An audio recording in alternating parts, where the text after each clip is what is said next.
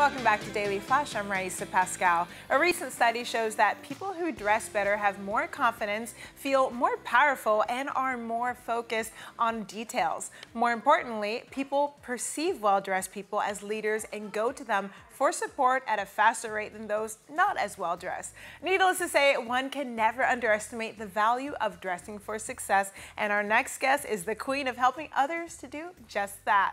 Joining us now to help us revamp our wardrobe and put our best foot forward is style expert and author of Get It, a beauty, style, and wellness guide to getting your it together, Jene Luciani. Jene, welcome to the show. Thanks so much for having me, Riesa. So happy you could join us. You know, sometimes we tend to think of well-dressed people as only being wealthy celebrities or other public figures in high-profile careers. But what about the stay-at-home mom or that pink-collar worker who doesn't see themselves as a powerful person, doesn't have that big budget? Do you think they can also benefit from the tips you're going to share, that they can also dress for success? Absolutely. It's really not about spending a lot of money. It's just about small things that make a big difference in your appearance. And really, ultimately, in the end, it's about feeling good. And I really feel that if you exude that confidence and you feel confident, it will show on the outside. I love that. It's all about feeling good. And you're going to help us feel good with 5 tips. You have 5 tips to help our viewers at home dress for success and put their best foot forward. I want us to go through them. Let's start with number 1. So you think less is more when it comes to jewelry. I like jewelry. I'm a fan of that. Tell me about this. So when it comes to a meeting or, maybe an interview or a business sort of setting, really less is more. And you don't want anything that's going to be distracting. So I'm really a fan of like maybe just a pair of earrings or something that adds visual interest to the face. Nothing that jingles, jangles, or dangles. So as you can see with Morgan, she has a lot going on, in the before picture. And it's really going to detract from what she's trying to say and who she is and her beautiful face.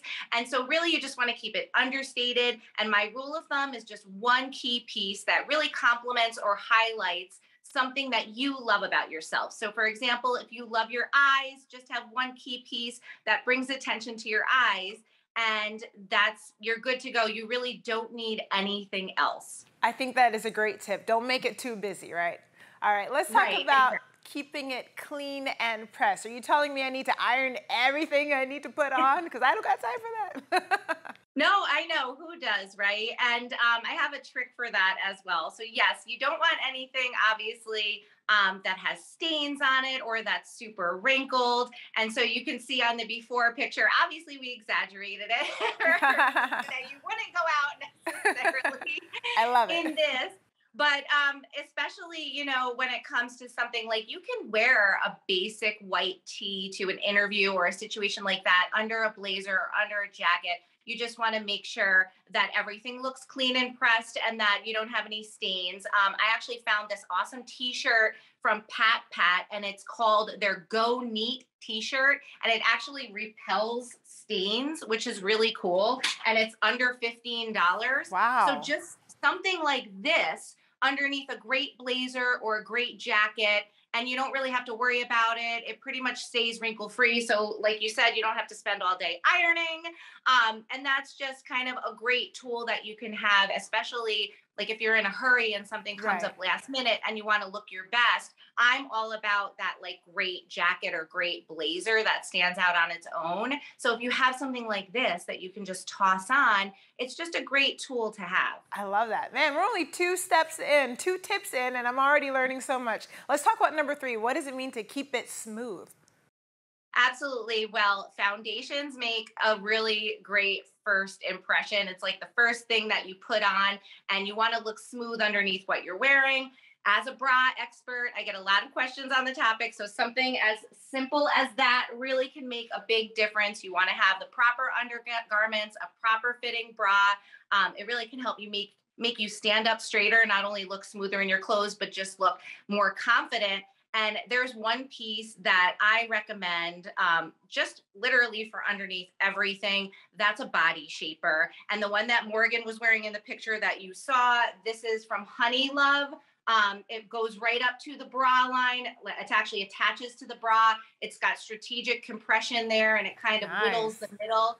And the idea is that it just looks really smooth under everything. And even under pants, you're not going to get panty lines or anything like that. This is the Super Power Brief from Honeylove. Fantastic. Every lady can benefit from these tips. So we have two more. We have a little less than 2 minutes. How do you dress your size?